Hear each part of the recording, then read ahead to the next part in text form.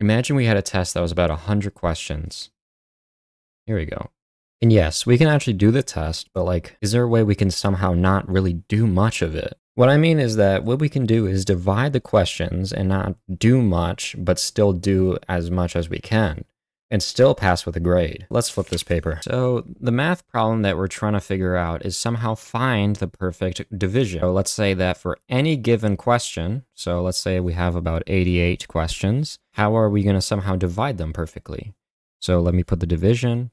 What is a perfect division at all? Like if I put 2, that'll become 44. So that means if I flip over back here again, I'll see 44. So I'll work all the way to 44, but anything afterwards, I'll be able to beat it. But the problem is passing the grade. So let's say that we have to deal with an 80%. Knowing that we have 100 questions and knowing that we have about 80%, what are we going to do?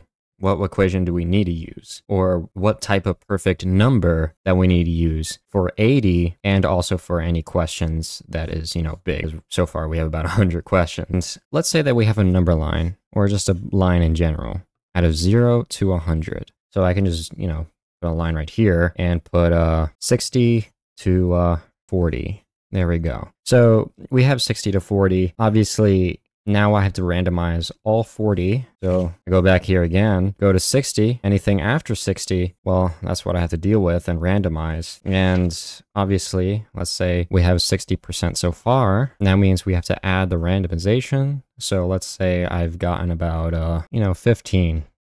We equal that, and that would be 75. Sadly, that is not a passing grade. We need to find a division that must be somewhere above or somewhere between. That's what we're trying to figure out. That's what I want to spend a lot of hours doing. Obviously, this entire setup took me so long. I don't know why I did this, but I thought this was a good, way to make my editing style. I don't know. This is my first time, so I kind of really don't care. Look at that. My lighting's gone. All right, let's start doing the challenge and see if what perfect division I need to do. So, yeah. Obviously, my mic sounds very loud, but it sucks. All right, let's do it. Yeah! All right, anyway, we're back from whatever that was. We're at least here at our perfect suffering machine called Desmos. So we're going to make the thing. We're going to find the perfect division for 100 questions and somehow pass within 80%. So let's do that. I don't know why there's a timer. Okay. Yeah, let's start the time lapse. I don't want to waste your time. And I'll see you when I come back from anything that's new. All right. 3, 2, 1, now.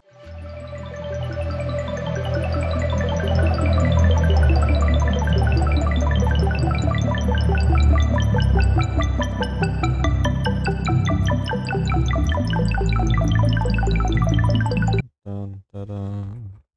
Da, da, da, da, da, da, da, da, Looking out my window through the pane.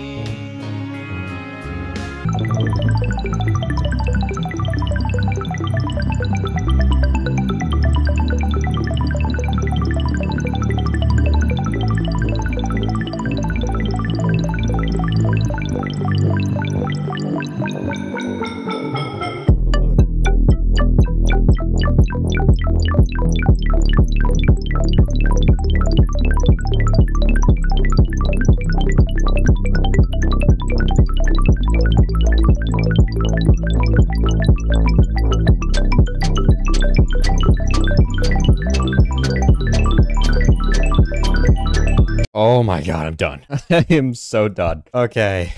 What we have here, let me just close that down, is we have 5 students. Mr. E, and we have Mr. C, we have Mr. G, and we have Mr. GG. I'll show you throughout these students. All these students have different minds, different, well, conceptual number, because they're like, they're just basically a number. That's what I'm saying. So Mr. EE is this number, 0.69. Mr. E is literally E. And Mr. C happens to be this one, and Mr. G happens to be the golden ratio, and Mr. GG is a parent that is also from golden ratio. But these 5 students had a very strong battle, and here you go. you see the battle, and so far Mr. GG has won about 4 times in a row without losing multiple choice. This is for coin flips, and this is for multiple choice for like 4 questions. This took way too long, and what even sucks is that I've been trying to prove the golden ratio so wrongly, and then it ends up being the perfect division. I'm going to show you how I found the perfect division. What we first need is a number line. Here it is. 0 to 1. So the reason why we have 0 to 1 is so if we had 100 questions, we can multiply this number line with the 100 questions, and we get 100. There we go. So now, how are we going to find the perfect division out of this? Well, let's start off with some random division. 1 divided by 2. What we're going to do is just multiply them. 1 divided by 2 times 100 would just become 50. And then the other 50 would just become random. So we got 2 portions. But what if instead it was 1 divided by 4? All right, so if we did 1 divided by 4 times 100, that would become 25. There you go. All right, so now what is this portion now? Well, let's do some geometry, and we can turn this portion right here to negative. So negative 25 plus 100 would equal 75. There we go. So the problem here is now we have to do 25 but become random at 75. Well, that won't even make us pass at all. It won't even make us pass at 80% at all. We're going to like have like a 30% of a grade. So what we need to do is just flip this so we can at least survive the test. Let me just get this over here. Look at that. So now knowing that we have this, the problem here is that 1 divided by 4 times 100 won't equal 75. Ugh, that's not good. Okay, so what we need to do is somehow find a way to actually get to there. Well, knowing that 1 divided by 4 is 25, what we can do is have 3 divided by 4. If I did 3 divided by 4 times 100, that would become 75. But you can see something unique here is that what we can see here is that 4 is close to 3. It's like off by 1. So let's see if that test is real. So 1 divided by 5 times 100, that would become 20. All right, so now what we can do here is, what is this portion? So that means that will be 4 divided by 5. Because if I did 4 divided by 5 plus 1 5, that become 1. So if I did 4 divided by 5 times 100, that would just become 80, like that as so. And again, we're like off by 1 again. We're like, if I did 4 plus 1, it would just equal to 5. If I did 3 plus 1, that would equal to 4. So we can see the pattern again. So let's create an equation. Instead of, inputting 4 to 5 or 6 to 7 to 8 to 9, we can just replace that as a variable, as an x. And knowing that this is just off by 1, we can just put x minus 1, x minus 1. And look at that. We can just remove this, and we figured out something. Look at that. We have this. What we can do is now remove this and have this. What we have here is now x minus 1 divided by x. Let's make it formal. All right, look at that. It became formal. All right, so we have this now. What we can do now is replace 100 with x, because what we can do is have infinite questions, right? So we can deal with anything. But now we have a problem. What is this section right here? We need to figure out this.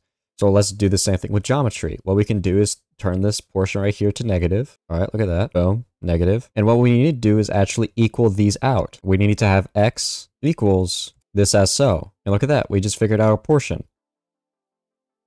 All right, so now we have to solve for this portion now. We got to just basically solve for x. All right, if I zoom in, oh, it's an irrational number. All right, so what this becomes is this number. Look at that. And that is, this would be considered phi, by the way. And we basically found our solution.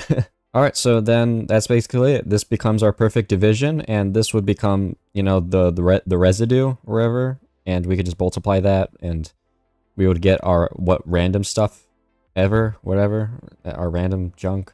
I have no idea. I hope you learned something from this. What does this applicate, and what does this really mean is that the golden ratio can be statistically proven, and the golden ratio would be considered to be the perfect division for your test in general. And it's pretty nice. That is pretty nice. Actually, wait, let me actually make this look nice, because right now it looks very messy. All right, 3, 2, 1, magic! Boom!